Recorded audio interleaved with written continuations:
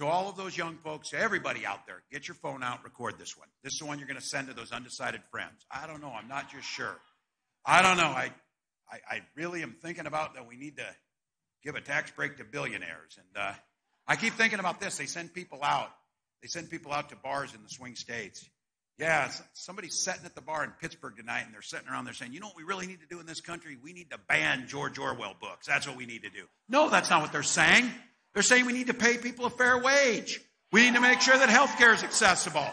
We need to make sure we're tackling things like climate change. So here's what Kamala Harris is going to do. She is going to give a tax cut, but not to the billionaires, to the middle class. To the middle class.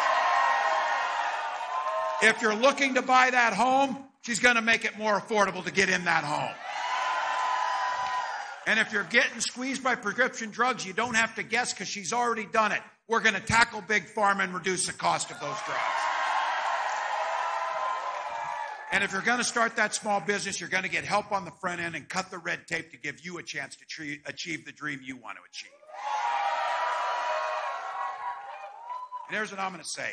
If you're in a union or if you're not in a union, we're going to make it easier to get in one of those and collectively bargain for better wages.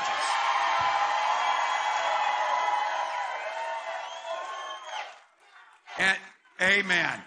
And if you're dependent on Social Security or Medicare or covered by the Affordable Care Act, we're going to make sure it's safe and sound. We're not interested in cutting taxes for the wealthy and then raising the Social Security retirement age. We're not interested in cutting taxes for the wealthy and undermining Medicare. We're not interested in listening to them tell us, I got a good plan on day one. It'd be easy to fix Medicare.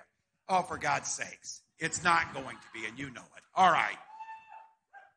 No matter who you are or where you live, Kamala Harris is there to make sure you make the decisions in your life that's right for your life, for the choices that you and your family make.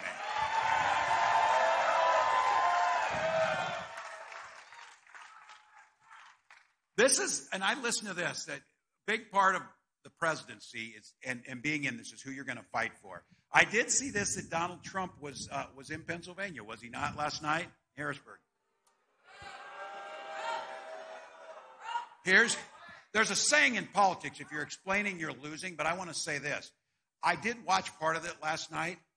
11 times, Donald Trump explained to us that he wasn't weird.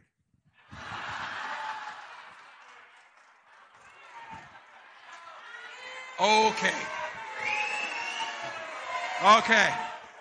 I didn't say it. I think we might be getting under the skin there a little bit. But look, when I said that, this isn't about name calling or anything. I was pointing out it's weird to be obsessed with people's personal lives. It's weird to be obsessed with people's healthcare choices. It's weird to continue to talk about sharks and batteries and boats and things like that. What's not weird is tell us what you're going to do about healthcare. Tell us who's going to get a tax cut. Tell us that you're going to protect reproductive rights. Tell us how you're going to tackle climate change. So look, Kamala Harris wakes up every morning thinking about those things, thinking about ways to make your life easier for hardworking people that are just trying to get by. Nobody's asking for a handout here. Nobody's asking to get by easy. Nobody's asking for the easy way out. But for so many of us, my family included, sometimes life throws things at you. So I'll guarantee you one thing. For my family, Social Security survivor benefits was a damn good thing to be there. I'm glad it was. For others, it might be nutrition programs. Those are the things that give people a hand up. Donald Trump, J.D. Vance, I guarantee you they're not thinking about that every day. I guarantee you they're thinking about themselves. First thing they do, find the camera and then whine about how they're being treated. Look, that's not how any of us live. That's not how any of us live. So I'll tell you. You know it. It's TV star we've got.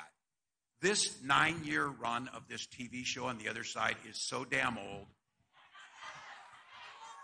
Let's turn the channel. Let's cancel the damn thing. Let's move on to something else. Look, Erie. You know what's out there, but here's the great part about it. And this is why we should, because it was paid for in blood. There are billions of people around the world could not imagine gathering as free people in a beautiful park to decide how we're going to go. They're going to decide the direction. You're going to decide which direction we're going to go.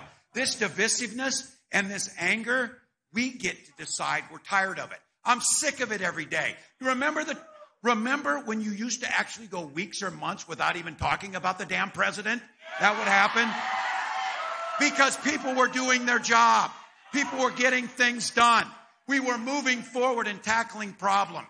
That's a future we want to be. That's a new way forward. That's the way we get this done. So look.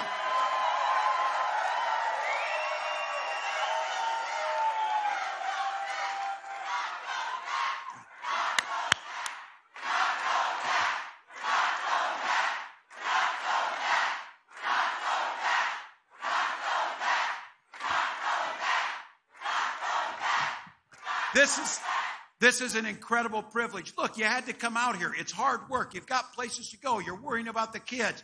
You're looking and saying, damn it, finish up. I got to go watch football.